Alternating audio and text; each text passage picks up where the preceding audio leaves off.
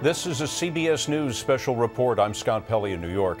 Conrad Murray, the doctor convicted of causing Michael Jackson's death, is being sentenced in Los Angeles. Let's listen to Superior Court Judge Michael Pastor. Hybrid type sentences as authorized by the Realignment Act of 2011 and straight sentencing.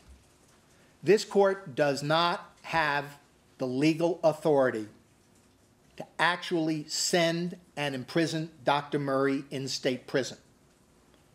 I do not have that legal authority, and I certainly am going to follow the law in that regard. The legislature of this state signed a Realignment Act that declares certain offenses, while felonies, not to be served in state prison, and involuntary manslaughter is one of those. I do not have that legal authority. I must determine the appropriate sentence, and in making that determination, the court is guided by a triad of possible sentences that the court can impose: 2, 3, or 4 years. The court no longer has to weigh what are called aggravating circumstances or factors versus mitigating circumstances or factors, but has to give a statement of reasons. The court has determined that the appropriate term is the high term of 4 years imprisonment. I do so because, once again, I find that Dr. Murray abandoned his patient who was trusting him. His patient was vulnerable under those circumstances, having been administered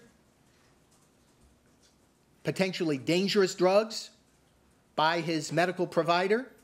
Dr. Murray's course of conduct extended over a period of time.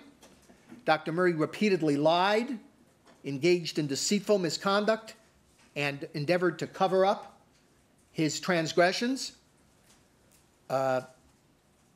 He violated the trust of the medical community, of his colleagues, and of his patient. And he has absolutely no sense of remorse, absolutely no sense of fault, and is and remains dangerous. It's easy to say, oh, well, Dr. Murray's a medical doctor. He's a smart, sophisticated man. He does not have a criminal history. He may not be licensed to practice medicine in the future, although that has nothing to do with me. I have no authority over that.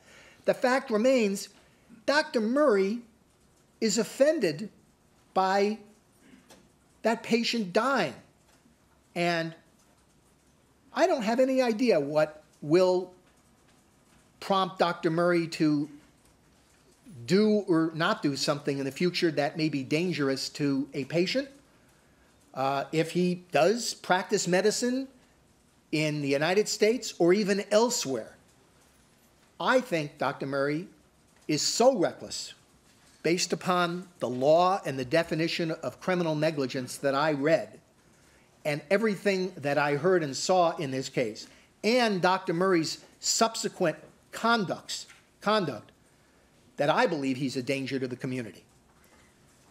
I've taken Judge Michael Pastor in Los Angeles sentencing Conrad Murray for involuntary manslaughter. The sentence the judge has imposed is the maximum 4-year term available under the law. Before we came onto the air to listen to the sentence being imposed, we heard a remarkable speech by Judge Pastor from the bench. He said that Conrad Murray had practiced medical madness for money, fame, and prestige.